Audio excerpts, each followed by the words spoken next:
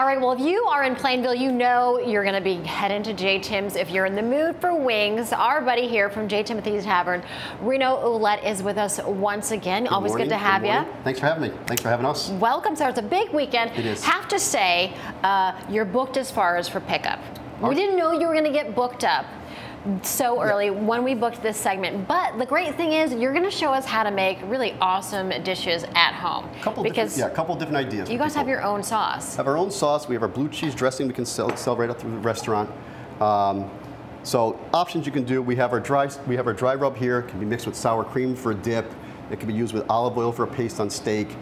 Different options you can. I mean, you can still buy wings at a grocery store. You can get the wing sauce at Stop and Shops, Highland Park Markets. You can get it at J. Timothy's. But you got the special sauce here available for folks at home. I do. That is absolutely key. And you know, the most popular one you guys have, the dirt wings. Buffalo dirt wings. You're gonna do them right now. People couldn't maybe try and do this exactly at home because it has to do with the double frying. If they've got like a fryer later, if they want to do that. If they have a fryer later at home, they definitely can do this at home. Yeah.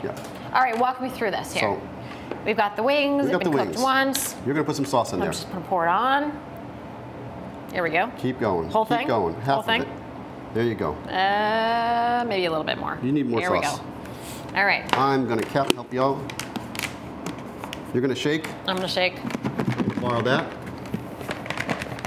There you go. You take your lid off.